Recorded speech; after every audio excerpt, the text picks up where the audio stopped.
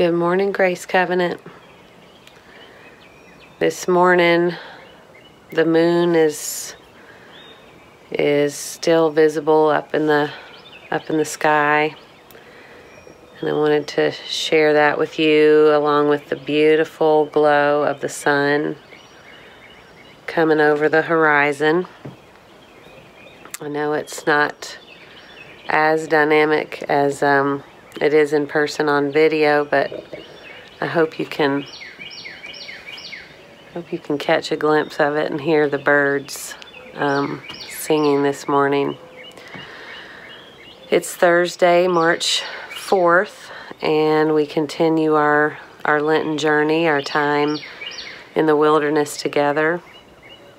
This past Sunday, Richard preached on detoxing, and this coming up Sunday, we're going to be exploring metabolizing. And our devotional really fits beautifully into this invitation into difficult sensations and feelings, the things that we don't want to acknowledge, the things that we don't want to deal with. And I pray that today your awareness can turn to this deeper place that always exists. It's this deeper thing that we are always connected to. Think of it like an aquifer underground, deep underground, but it feeds everything that's above ground, including you, including me, including our bodies and souls and spirits and everything around us.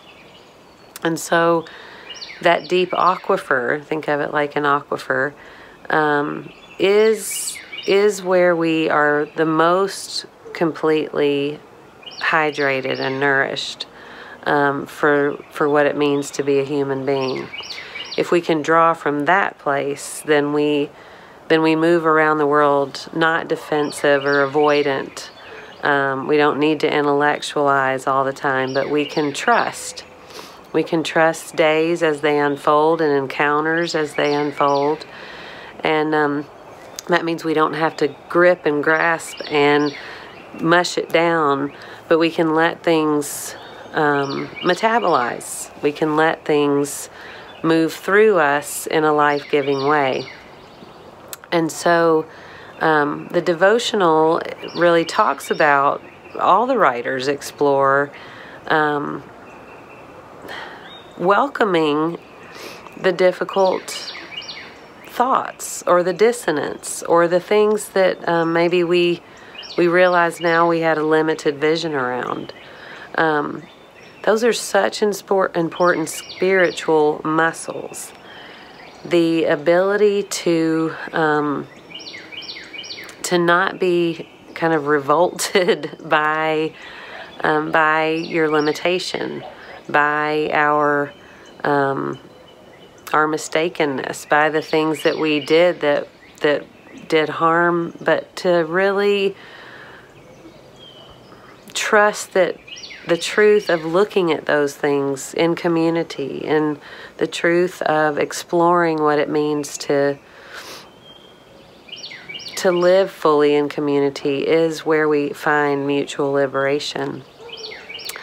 And so I hope you will join us on Sunday to explore this feeling, this body reality of metabolizing.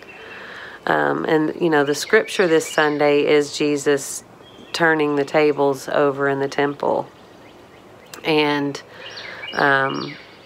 metabolizing righteous anger, metabolizing, just metabolizing the exasperation that we feel sometimes with what it means to be human. The different ways that resentment can be weaponized, that self-loathing can be weaponized. All of those things invite this metabolizing in order for them to feed this journey of liberation. But just as I invited last week in my devotional, if we don't let that deep place of God's love, that hammock, that aquifer, be where we come from in this work, then our bodies really do just lock up, and we start to react and deflect and project. And those are all words that don't get us very far.